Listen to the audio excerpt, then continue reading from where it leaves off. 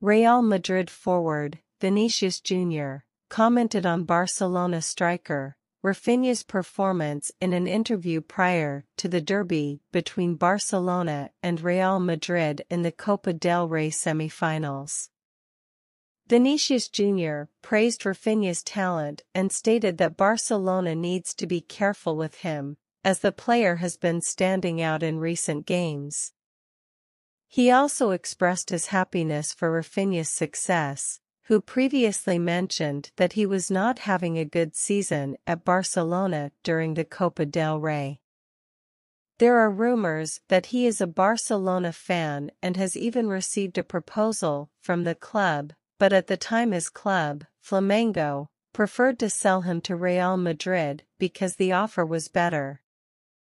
Currently, Rafinha's situation at Barcelona seems to be improving, with the player spending more time on the field and scoring more goals. It is believed that he is adapting better to the club, but it is still too early to determine if he will be sold or not. What do you think?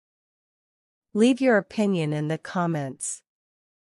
And don't forget to subscribe to the channel to stay informed about the main news of Barcelona. See you in the next video.